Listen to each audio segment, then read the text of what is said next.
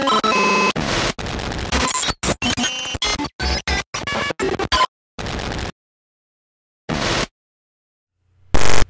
guys, welcome to Remixed Reality. I'm Corey Spencer. We're going to do a product review, a series of video reviews throughout the blog. And what's really exciting about today is this is not only our first review of a product, but it's a doozy.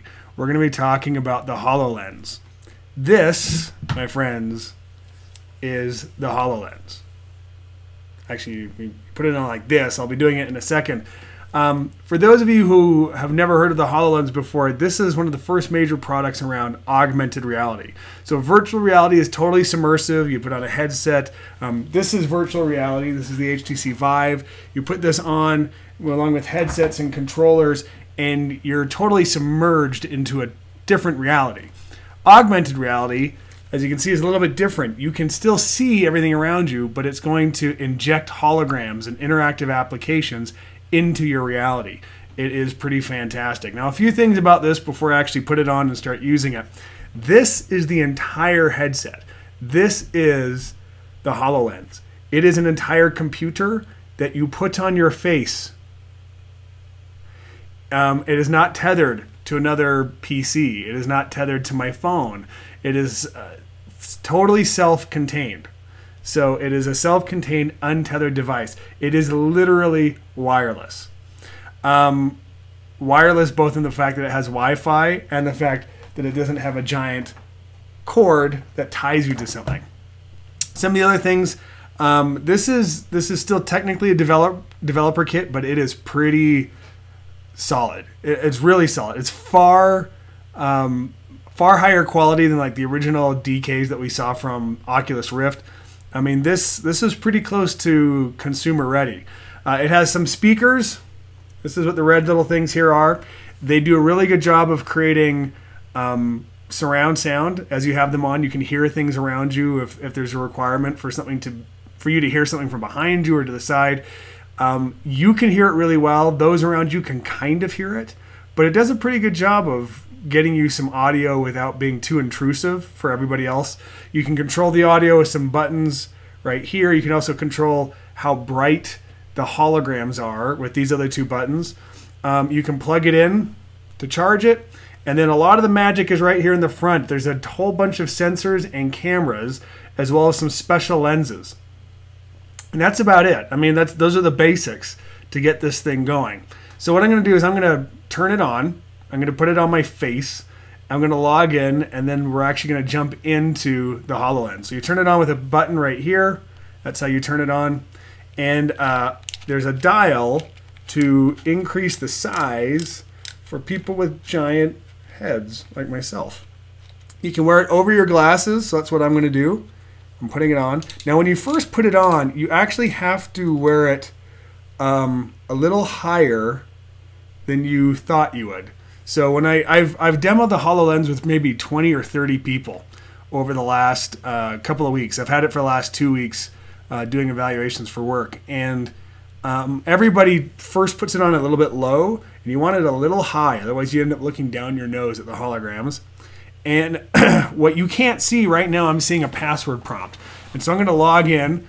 And at first I thought maybe I would cut this part out, but I think you guys should see just how cool you look. First, let's just take a second. Let's just address how incredibly cool I look with this computer on my face.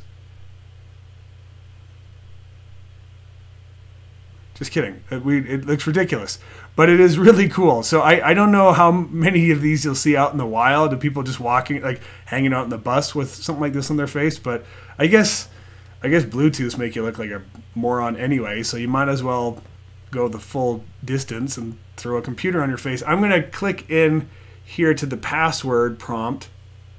And this is how you click, by the way. When you use your head to move the cursor, and then you click like that. And what you can't see is I'm now seeing a keyboard. And I'm eventually going to start recording from the HoloLens so you guys can see everything. Make sure this is on straight. And so I'm going to put in my password right now. It's a little long. I'm a security conscious person. Oops, already messed up. If you can imagine and a Starbucks in San Francisco coming soon is really annoying people wearing things like this, flicking the air. Still logging in.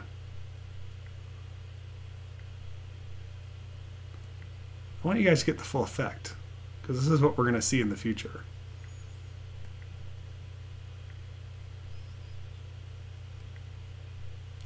The responsiveness is really good. And so I finished logging in. And now it's going to map my surroundings.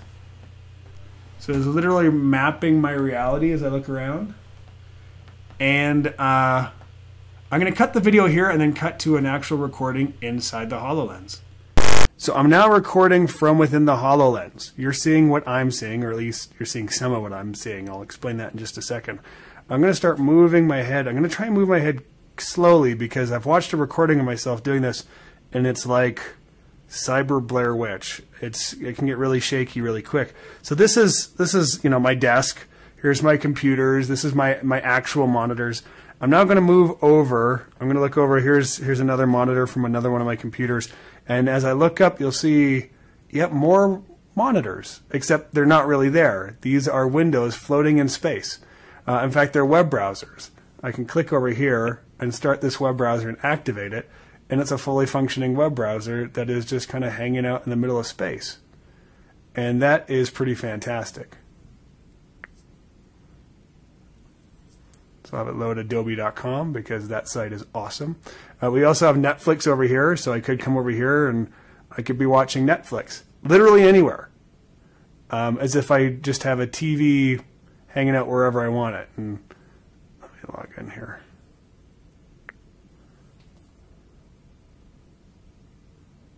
Oh, I must have my password incorrect. Doesn't really matter. This is how I would remove a window. And I can come over here and say I'm going to adjust this one, and I can move it, and it's mapped the walls. So if I try to move it too far, it stops at my wall. That is really very cool. And then I can come here and I can say, well, we want more like this size of browser or this size of browser. I mean, it could make a lot of really cool simulations for mobile devices. Pretty cool, I think.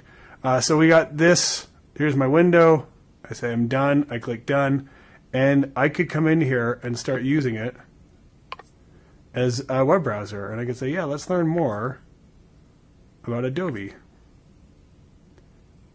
It does take a second to start clicking things and get used to that. Let's try. There we go. My Wi-Fi is a little slow today. But as I start moving around, you'll see the edges are just floating in space.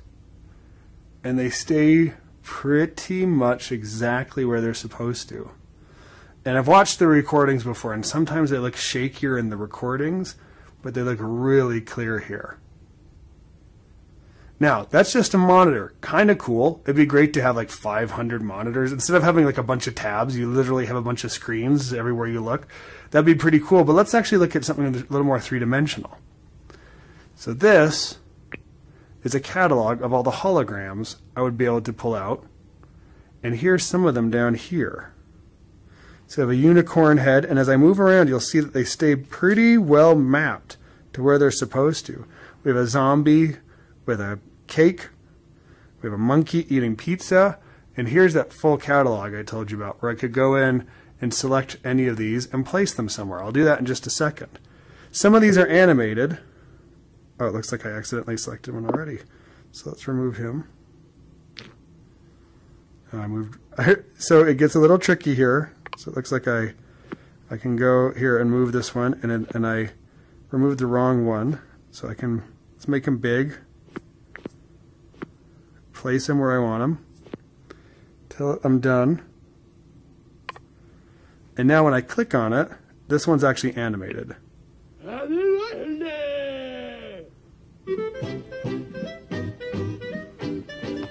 And I can move around it.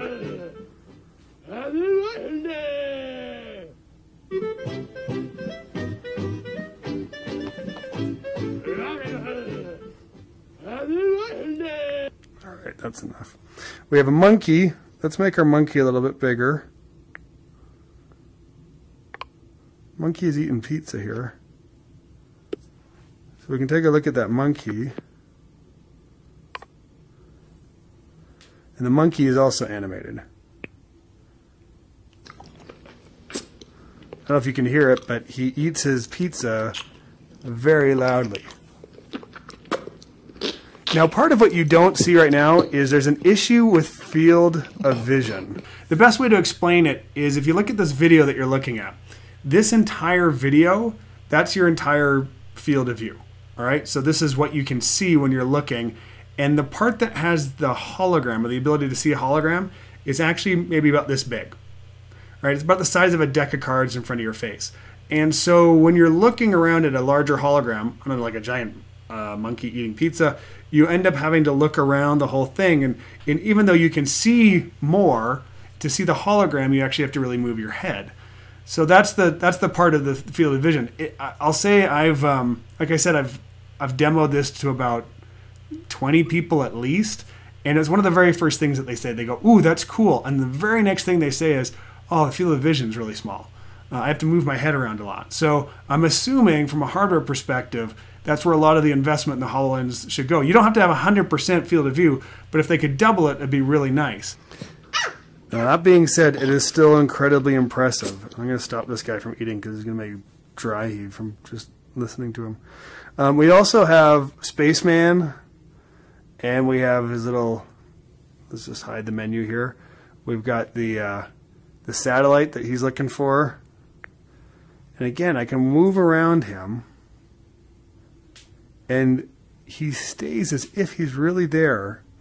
It shudders a little bit, but shuddering a little bit considering I have a whole bunch of holograms. It's calculating everything it needs to keep it incredibly still. If I get too close, I kind of go through it. But as an interactive hologram, it's incredibly impressive. So that's it, folks. This is the HoloLens. Here, I'll take it off. I've worn this. You get about 2 hours of battery life of average use. You do end up with a really cool band across your forehead when you take it off, so everyone can know that you have a HoloLens. It'll be like this new status symbol. Like, dude, check out the band on that guy's forehead. He spent hours in his HoloLens. I have noticed if the longer I wear it, it kind of starts to feel a little warm. And I don't know if that's just like the fact that I have something on my face, or if the computer itself is becoming hotter. But all of that being said, considering that this is still technically a developer kit, it is an unbelievably cool piece of hardware and software. And I am sold. I love VR. I love it. I think it's amazing technology. But I really am becoming more convinced that augmented reality is something that could really be embedded into our everyday lives. And this is kind of the beginning of it. I'll show you some more videos coming up where I show you some of the games. I'll review some of the games. I'll review some of the apps that are coming out with the HoloLens, but also some of the ways that we can use it that maybe you hadn't thought of before. And that's where I really think it's going to embed itself in our lives. So thanks for joining me, and I'll talk to you later. Bye.